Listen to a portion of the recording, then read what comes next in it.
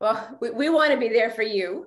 The most important message is that we are there and we are open. And if you're having a medical emergency, please don't hesitate to come in. But there are a few things to help you avoid spending your holidays sitting in a waiting room.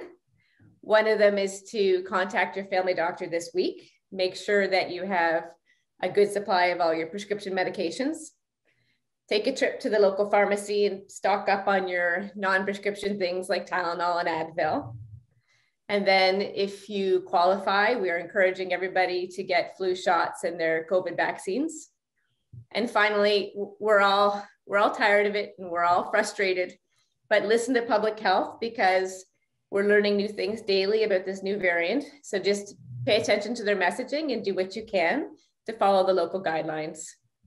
There's always Telehealth Ontario. So you have the option to speak to a nurse and they can advise you as to whether or not you can manage your symptoms at home or whether you should go to the emergency department. Do try your family doctor's office because some of them have gone to extraordinary lengths to add holiday hours. Likewise for walk-in clinics. Your pharmacist is a great resource that sometimes people forget, so they can ask you or they can answer questions about your medications. And then, as I said, if you're having a medical emergency, please just come to the emergency department. This time of year with increased volumes, there are unfortunately longer than usual waiting times.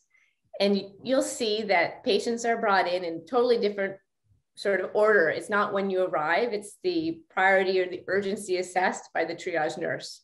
And that can be so frustrating when you're sitting there waiting. So please be patient, be kind to our staff. They understand, how lousy it is to wait. And if you do come in, bring things to keep you and kids busy. So bring toys or movies or snacks, things to keep you going in the waiting room because it will be a longer than usual wait.